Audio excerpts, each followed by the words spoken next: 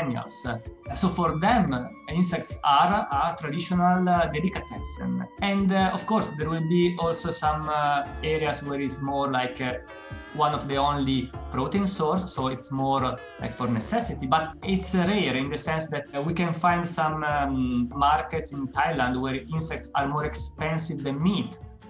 Eating insects isn't a new thing, and it's all over the world. And currently, even while we're still trying to push for the normalization of insects more broadly as ingredients, they are part of a lot of cultures' dishes. So in Cambodia, there's ants, and you'll have things like spiced grasshoppers in Japan. You'll have like the mopani or sago grub in South America, which is such a staple macro and micronutrient source. I've always loved anything with black ants because they have such a unique like lemon pepper zest flavor.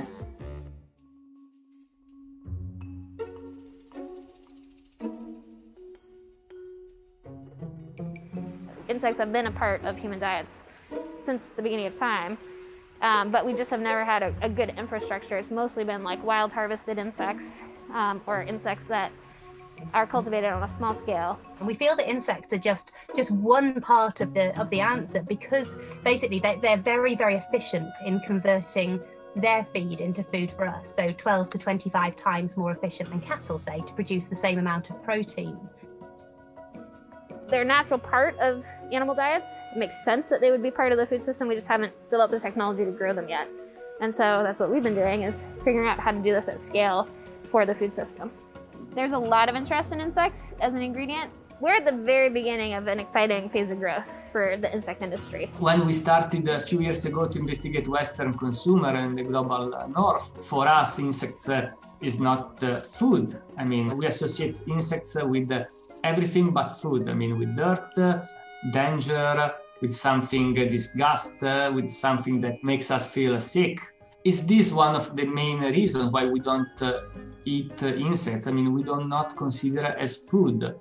Looking at it from a chef's point of view, it's all about getting a good idea but making it taste good. Because at the end of the day, you might have the healthiest, most nutritional, most sustainable product, but unless it tastes nice and people are willing to accept it, it may be a lot more difficult to get that across to people. So immediately I started to use insects as an ingredient. So rather than sprinkling whole insects on a salad, which you can still do, there's nothing wrong with that. But I thought if we're going to really get it accepted into mainstream food culture, the best way is to incorporate it as a percentage of the overall whole product. From our research, what we can say is that processed insect foods, that's more feasible than consuming insects rather than peanuts as a snack. Kids are amazing, and like they are the future of bugs because they're not as inundated with the social norms and the cultural conditioning. Insects are a really good conversation starter, not just about the fact they're healthy or they taste good or they're a completely new, innovative type of food. It's that they can really engage our food culture and our diets, and that's something we really encourage people to do, is to think about the amount of meat we're eating, but not just meat, where does it come from, you know, and to think, you know, we can't eat meat for every meal every day, but still enjoy it, don't feel guilty, but just to help, you know, reduce that reliance on everyday meat eating.